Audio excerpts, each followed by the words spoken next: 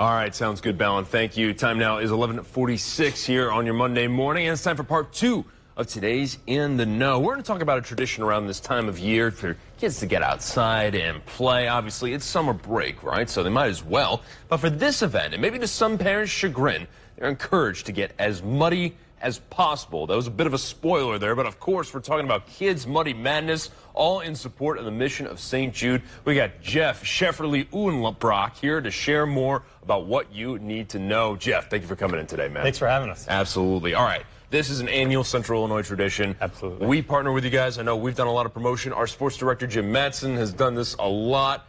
Let's talk about, for those who may not be familiar with what this is, because they're like, oh, kids getting, you know, dirty. That doesn't sound like a good time in the laundry room, right? Well, let's start off with the first thing. We clean them up afterwards for you. Perfect. So All that's right. the best part. No, it's a great event. It's been going on for over a decade now in Morton. A group of St. Jude runners who do the Morton to Peoria St. Jude run figured out, how do we come up with a new, unique event that's different, right? We've got St. Jude all over our community doing lots of great things, lots of great different events. How do we do something different? And this event kind of grew out of that. And the kids get a chance, all ages, right, 2 to 17, can show up in different lengths of courses for the different ages. For the younger kids, of course, the parents can go alongside and get through some obstacles and some different events. But yeah, they do end up in a mud pit at the end.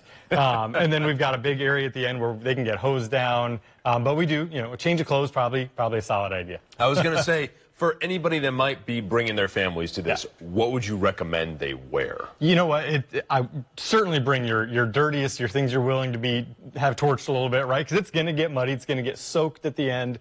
We've seen people do everything from, you know, running and grabbing old shoes and duct taping them to their feet even. You see all sorts of fun things. But really, I think the idea is it's an event, right? It's not just a quick race and you're out of there.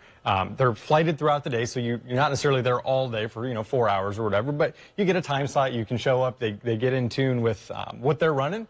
And then the family can hang out, right? We've got the baseball fields, we've got food, we've got vendors, we've got face painting, and all sorts of fun things to go alongside of it. So the kids really are having a blast, because really that's what this event is about, right? I mean, yes, it's about St. Jude, but it's also about having these kids in our community learn what it's like to support other kids. Yeah. They're the ones doing the fundraising, right? The kids are out there doing this process, and we know parents help, and that's awesome.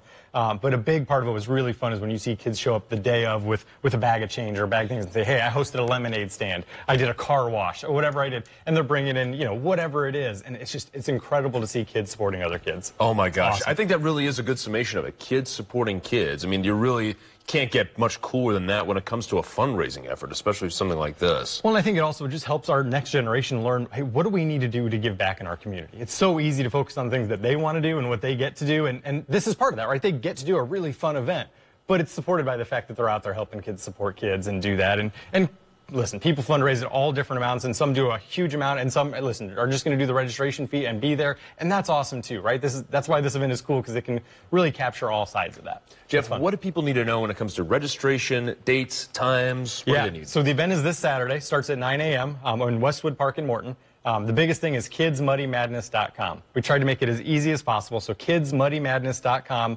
You know, get signed up, like I said, different age ranges, different things. Get signed up ahead of time if you want to make sure you're not towards the end of the list as far as times, because it'll certainly be a warm day. Yeah. So if we can get you in a little earlier, that's great. But also, just as importantly, we need more volunteers right now.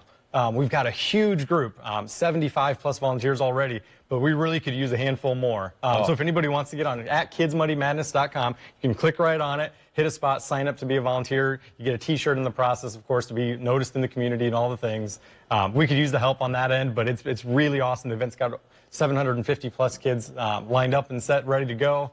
So it's going to be a big one, but it's spread out over a few hours, so it's never this mass chaos. It's a really great, smooth running event. I love it. Obviously, plenty of opportunities to help out for plenty of different people. Jeff, really excited for this, man. Thanks so much. It's fun. All righty. We'll have more after the break. Stick around.